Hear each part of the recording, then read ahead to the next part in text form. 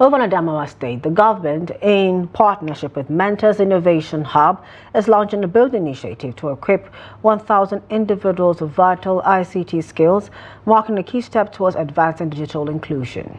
The program targets women, youths, and people with disabilities, providing them with comprehensive training in digital and entrepreneurial skills to help them succeed in today's digital economy.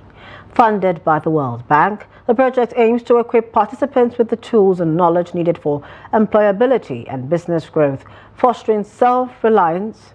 This initiative supports the state government's vision of building a digitally inclusive society where everyone can leverage the benefits of technology. At a press briefing in Yola, the state capital, stakeholders highlighted the project's potential to transform Adamawa State.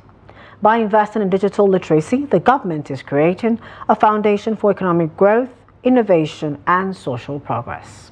Basically, it's about training 1,000 trainees in Adamawa State, youth, women, and people living with disability. And we are focusing on getting minimum of 60% women for this training, 40% male, and 30% from the 100% people living with disability. We're having 8 tracks of courses that we're going to be taking through, which some of them are around software development.